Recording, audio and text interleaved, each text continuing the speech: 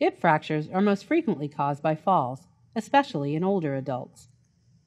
Hip fractures are a serious injury for the elderly patient. Prompt evaluation and treatment are critical to avoid serious complications. The thigh bone is called the femur. The greater trochanter, lesser trochanter, head, neck, and shaft are all components of the thigh bone.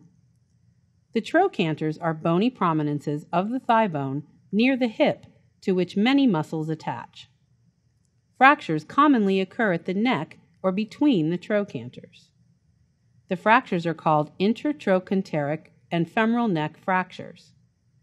Treatment for hip fracture involves surgery to reduce or realign the broken bones. Surgical hardware is used to secure the bones in position while they heal. The complete surgical procedure is called open reduction and internal fixation.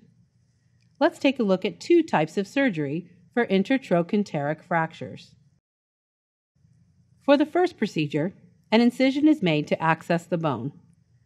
A guide wire is placed into the head of the thigh bone. A hole is reamed over the wire so that a large screw can be placed.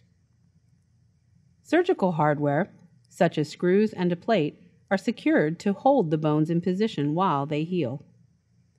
The incision is sutured and bandaged. Let's take a look at the second type of surgery.